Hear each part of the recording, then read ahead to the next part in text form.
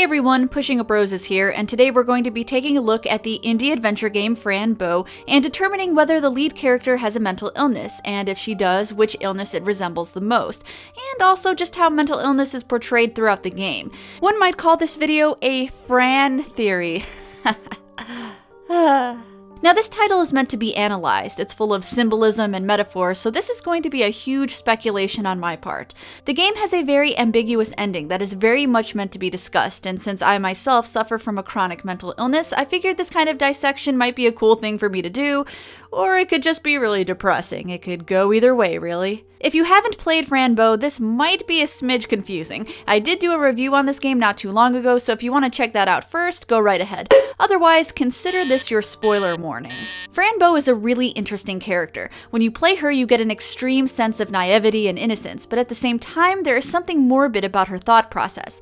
Your first experience with Fran is in a psychiatric facility where she's being treated for having gruesome visions after she witnessed the murder of her parents. To help her get through her journey of escaping the mental institution and finding the truth about her parents' demise, Fran takes these red pills that seemingly alter the appearance of reality into something ghastly. Now, there are theories that Fran doesn't suffer from a mental illness at all. I can see some merit to this idea since technically Fran experiences the worst hallucinations after she takes a red pill, so it's very plausible that her lapse of reality is caused by medication. But I don't quite buy it, and I'll tell you why. It's because the description on the website clearly says this. Yeah, this is kinda cheating, but the devs do explicitly state that Fran is struggling with a mental disorder, though what exactly she is struggling with is vague. I believe that the red pill she takes exasperates her existing illness and also serves as a visual cue for the player, trying to illustrate the picture of her particular illness in a way that the player can see and feel it. After all, things are still weird for her even in the normal world. She doesn't always need the pills to see bizarre things. They're simply more gruesome with the pills.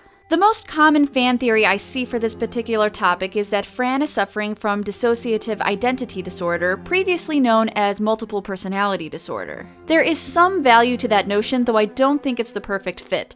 There are a lot of references to sets of two in this game, and I think some people may be confusing its use of duality for dissociation. Sets of twins, for example. Fran's mom and aunt are twins, and there's also another set of twins in the game that were sewn together into the same body for DNA experimentation. 2 brains, 2 minds, 2 personalities. There's also, of course, the 2 realities, normal and distorted.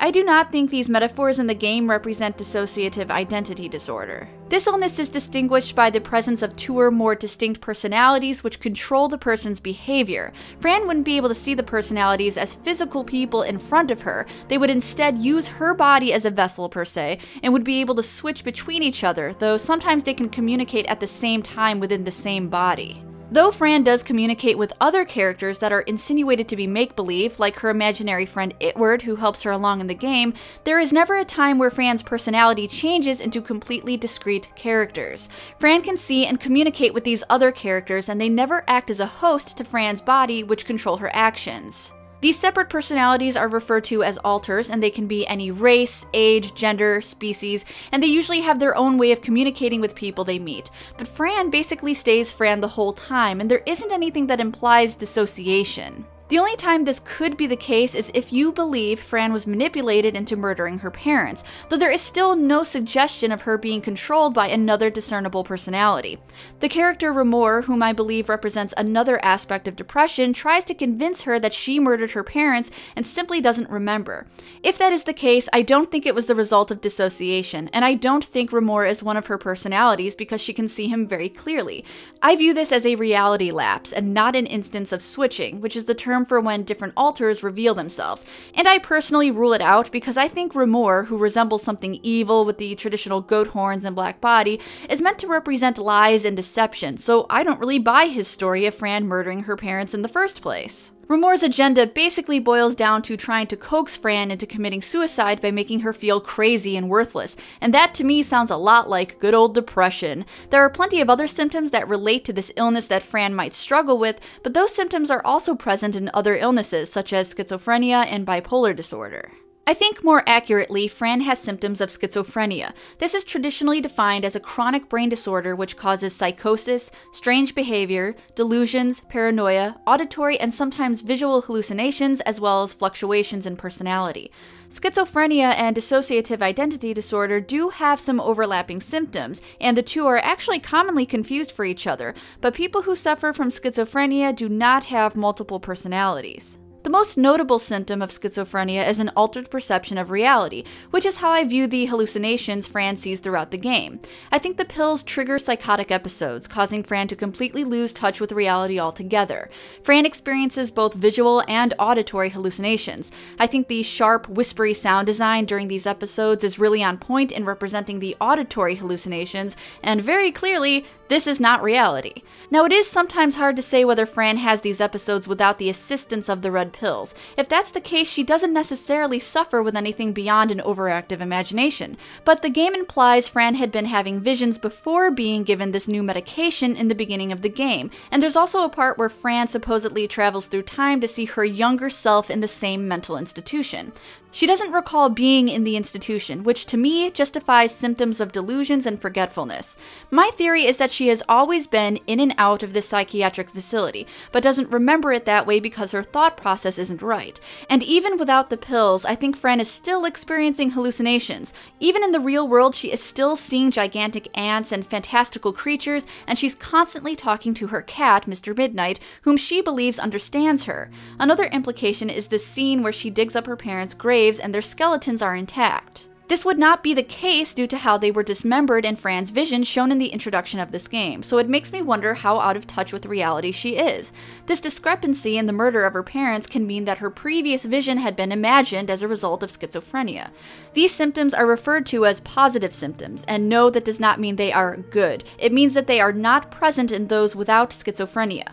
Negative symptoms include things like low energy, indifference, and social problems. Catatonia is a positive symptom alongside hallucinations and delusions, and though you don't necessarily see Fran become immobile, there are times where she is said to have been unresponsive, like when she slept for 3 days straight after having a vision. Perhaps that can imply a catatonic state.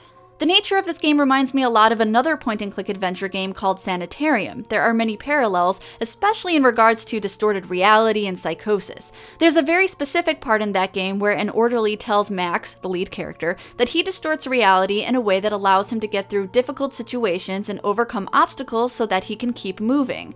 I think that maybe your mind couldn't handle the thought of you abandoning those who needed help, so you constructed a world to hide in, inside your mind, until it was safe to come back. But it all seemed so real. Your mind is capable of wondrous things, Max. In your head, it was real. I think this idea really applies to Fran in regards to imagining a setting differently so that it's easier for her to comprehend. The biggest instance of this is being in Itward's flying machine, which is steered via this bike. The bike can be seen earlier in the less demonic world, completely intact, then in the flying machine controlled by Itward, then later can be seen here crashed and crumpled onto the ground. I don't believe Fran was actually in the flying machine. She was actually just biking through the woods, but what she imagined was far more complex. Maybe she was just using her imagination as she went on this journey, but she doesn't seem to know that they're not based in reality. Her fantasies seem real to her. Another interesting thing I've noticed is Fran's nonchalance to the horrific and weird imagery she witnesses. I think any other 10-year-old child would be terrified, but Fran's reactions make me believe that she's seen them before, which ties into my theory that she has always struggled. I think another very obvious symbol in this game is depression being shown as these black shadows. In the first chapter of this game, you are in the psychiatric facility with other children, also suffering from illnesses and disorders and being treated with medicine and therapy. If you take a pill in this setting, you will see these black shadows, especially around each of the children. Some of them are even talking to the children, chanting lies and horrible things. One of the black shadows seems to be consoling one of the children, which I think is so poignant. How can depression be comforting? Well, it's weird in that way. Depression can deceive you into thinking that you cannot be yourself without it. Some people feel that depression is simply a part of who they are, and that they need it in a way because it's such a dominating feeling and it's all they know. I have felt this way on many occasions, and I think the presence of the black shadows as depression is very accurate. It does feel like this dark blob feeding you manipulating thoughts and hanging around like an unwelcome friend. It's dark and it's portrayed in a very dark way. Now, because the developer's intent is not directly known, it's very possible that mental illness is not a theme at all and it's simply grounded in complete fantasy. But I think there are too many things placed in this game that suggest otherwise. Especially the amount of items you can find throughout the game that talk about the development of the brain and the importance of how it relates to human behavior, like this for example. Pretty blatant, I would say. I think the game isn't just relying on a mental illness theme though. I actually think there's a decent blend of many components, including things like fantasy and sci-fi. It is tough to know what's actually real to Fran and what isn't, and what's real in the game and what's supposed to be fantasy, but despite not being entirely certain of the creator's intent, I do think mental illness is addressed and is one of the main variables in this story. It is a very raw interpretation to visualize depression as something evil and organic, using you as a puppet in a way. Mental illness can get to those levels of severity, and I think the game does a fantastic job of giving something you can't really see a very disturbing visual that you can interact with.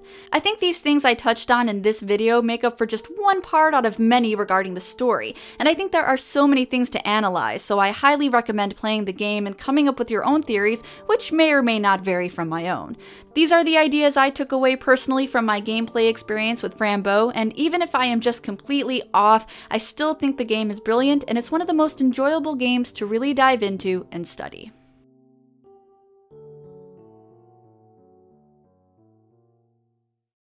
Hey everyone, thanks for watching my fan theory on Fran. I hope you found it stimulating, and if you have theories of your own, I would love to hear them. Trust me, I obsessed over this game after I played it, so I am not opposed to discussing it even further.